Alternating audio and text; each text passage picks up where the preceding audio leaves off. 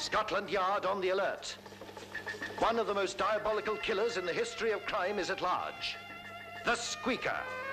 A new exciting film directed by Alfred Vohrer from a novel by Edgar Wallace. I'm under the impression you know who the killer is.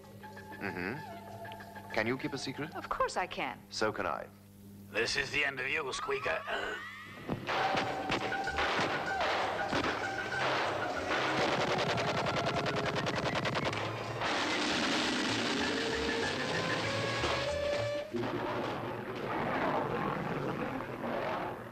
A hot trail leads to a warehouse on the Thames to a trader in wild animals. Puss, nice pussy. Mr. Harris. Sir, there's something happening up in Mr. Sutton's room.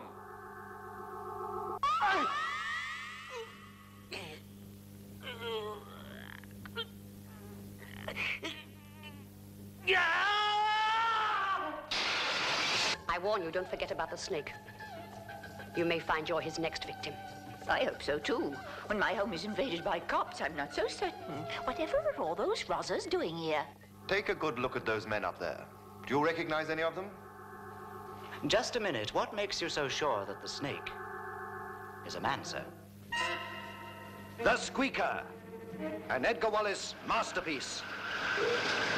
In 24 hours, Sutton, you will be dead.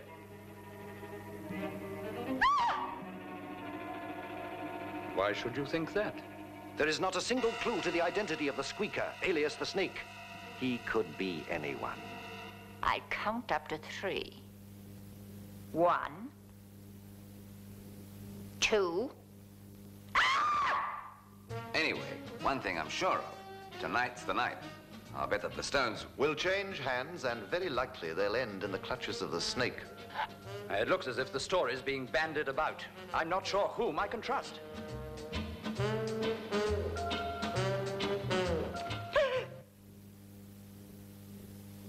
He's coming. I know he's coming. Women.